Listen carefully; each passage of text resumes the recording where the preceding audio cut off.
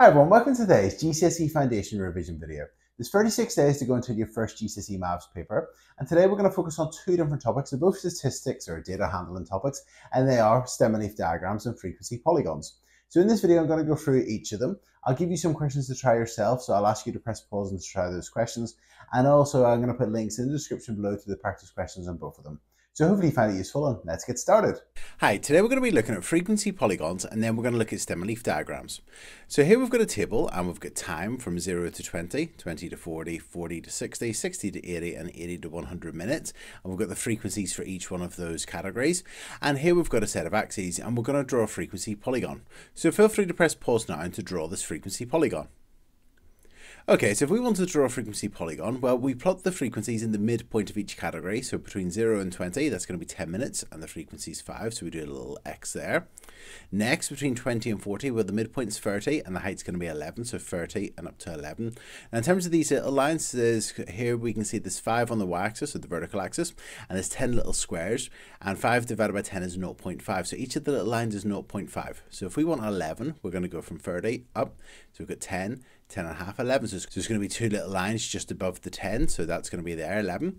Next, we've got 40 to 60. So the midpoint's 50 and then 20 up. So 50 and then 20 up. So that's going to be there. Okay, next we've got between 60 and 80. So that's going to be 70 and up to 15. So 70 across and up to 15 is going to be there. And finally, between 80 and 100, so that's going to be 90 and up to 9. So 90 and then up to 9. So there's 10, and we're going to go down two little lines because each time we go down 2, that's going down 1 in terms of the frequency. So that's going to be there. And now we've plotted our 5 points. Now we just need to get a ruler and pencil and join them up. So it looks something like this. And that's it. We've drawn our frequency polygon. And one thing to note is that you don't join up the first point and the last point. Some people actually try and draw a polygon. You actually just join it up the first to the second, second to the third to the fourth, and the fourth to the fifth. So the points like that. And we've drawn our frequency polygon. And if you drew that yourself, well done. Okay, let's have a look at another question. Okay, now sometimes a frequency polygon may be drawn for you, such as this one here. And we've got a frequency table, a group frequency table here, from 0 to 10 seconds, from 10 to 20 seconds, from 20 to 30 seconds, and from 30 to 40 seconds. And we've got the frequencies. So let's complete this table to begin with. So from 0 to 10 seconds, well, that'll be plotted in the midpoint, so that's going to be 5. And if we go from 5 up, we can see that's got a frequency of 5 there. So that means the frequency is 5, so the frequency there would be 5. From 10 to 15 seconds, so it's going to be plotted at the midpoint, which is 15. So we're going to go up from 15, and you can see the frequency there would be 40, so 40. Next, from 20 to 30, where the midpoint would be 25, so we're going to go from 25 and up, then you can see the frequency there is 45. And finally, between 30 and 40, well, it's going to be plotted at the midpoint, which is 35, and as you can see, the frequency is 10. So we've completed our frequency table, and our first question says, a student is picked at random. So one of these students is picked at random, and we've been asked to write down the probability that they took longer than 30 seconds to complete this puzzle. This is for a puzzle, and it said the time it takes for a student to complete a puzzle. So press pause now and to work out that question yourself. So we've been asked to find the probability that the student takes longer than 30 seconds. So if we have a look here, longer than 30 seconds, that's going to be the last category because these students, these 10 students, all take longer than 30 seconds, whereas all the rest of them take 30 seconds or less. So it says, what's the probability that a student picked at random will take longer than 30 seconds? Well, let's see how many students are all together.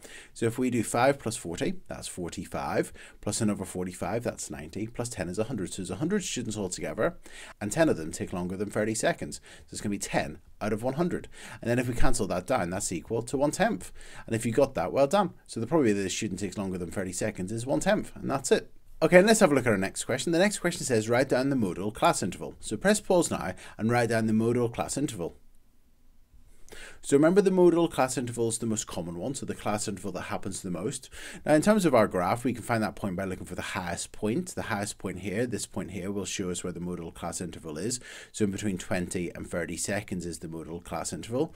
Or alternatively, could you look at your table, the one with the highest frequency is this class interval here. So this is our modal class interval. The time is greater than 20 seconds, but less than or equal to 30 seconds. And that's it. Okay, so in this video, we've looked at how to draw a frequency polygon, and we've looked at how to answer some questions involving frequency polygons. I'd highly recommend you have a look at the practice questions today, because particularly with frequency polygons, you can draw lots of them. If you can print out those practice questions, you can draw lots of frequency polygons on the sheets, and also then there'll be some questions, perhaps maybe even when you're comparing frequency polygons, and maybe for instance 2 frequency polygons on one graph and you need to compare them. So having a look at the practice questions will be useful today as well. Okay, so we've looked at frequency polygons. Now let's have a look at stem and leaf diagrams. So let's start off by drawing a stem and leaf diagram. So here we've got a question. It says here are the number of goals scored by 15 hockey teams. So we've got 1, 2, 3, 4, 5, 6, 7, 8, 9, 10, 11, 12, 13, 14, 15. So we've got 15 numbers of goals here scored by 15 hockey teams, perhaps over a season. And I would like you to draw a stem and leaf diagram. So press pause now and draw a stem and leaf diagram to represent this information. Okay, so in terms of drawing our stem and leaf diagram, I'm going to do an unordered one to begin with. So we've got our 10s, we've got our 20s, our 30s and our 40s. So we've got 18, so let's put an 8 there. 34, so 4 there. 45, a 5 there. 11, so it's going to be a 1 there. 22, a 2 there. 28, an 8. 24, a 4. 39, a 9. 40, a 0. 25, a 5. 27, a 7. 31, a 1. 24, a 4, 16, a 6, and 27, a 7. So that's our unordered stem and leaf diagram. Now let's order our numbers. So we've got our 10s, 20s, 30s, and 40s. And then in terms of our leaves, we'd have 1, 6, and 8, putting those in order. Then we would have 2, 4, 4, 5, 7, 7, and 8. 1, 2, 3, 4, 5, 6, 7. 1, 2, 3, 4, 5, 6, 7. Just checking we've got them all. And then we've got 1, 4, and 9, and then a 0 and a 5. So there's our stem and leaf diagram. And now we just need to do a key. So I just pick one of the numbers in our stem and leaf diagram. So I'm going to choose the biggest number, which is 45. So I'm going to do 4, line 5 means 45. And that's it. So we've drawn our stem and leaf diagram. And if you drew a stem and leaf diagram like this one, well done. Okay, now let's have a look at another question. Okay, now sometimes you might be given a stem and leaf diagram drawn for you, and you might be asked to work out things such as the mode or the range or the median and things like that. So here we've got a stem and leaf diagram, and it shows the time taken for 15 people to complete a jigsaw. And 3/1 means 31 minutes. So this is 31 minutes, 39 minutes, 40 minutes, 43 minutes, 46 minutes, and so on. And the first question says find the modal time taken. Then we've got find the range of the times taken, and then we've been asked to find the median time taken. So feel free to press pause now and work out these 3 answers.